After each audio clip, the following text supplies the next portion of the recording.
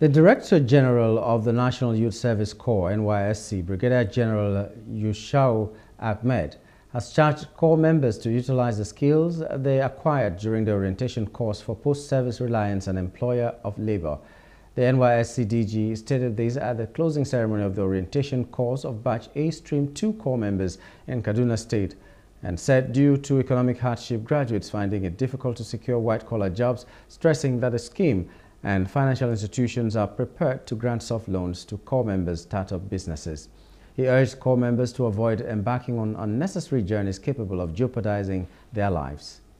The message to Corps members is for them to quickly settle down in their places of primary assignment, and they should respect the tradition, the culture, norms and the values of the community they are going to serve in, so that they will understand what it takes to give their contribution to the community. We get to continue with the post-camp SAID program. The SAID program simply is a skill acquisition entrepreneurship program, so that they become independent, they can create wealth for themselves.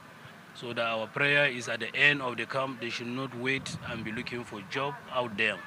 They should be able to have something that they can hold on, and they can be responsible and be independent of themselves. Also, the Kaduna State's coordinator of NYSC, Hassan Taura, commends the Corps members for their resilience, discipline and dedication during the 3 weeks camp. He charged them to embrace the values of selflessness and respect the cultures of the host communities and be ambassadors of peace in bridging cultural and socio-economic divides. Dear Corps members, I congratulate you for the successful completion of the 3 weeks orientation course, for conducting yourselves very well throughout the orientation course period. You have shown a high level of discipline, commitment, and patriotism.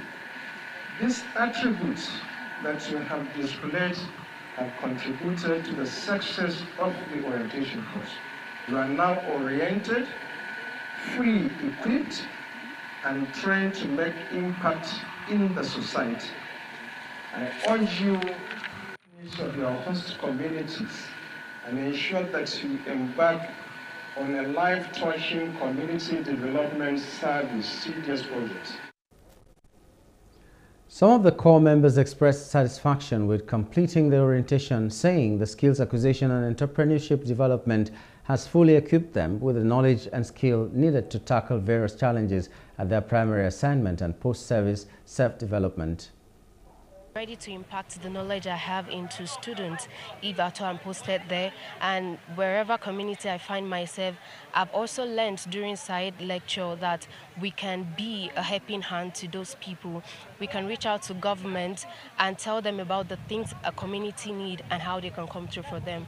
So I feel like everything I've learned throughout the 3 weeks have actually, enabled me to understand that going out there, I am not just going there to serve my fatherland, I am also going out there to help out the people that are out there too.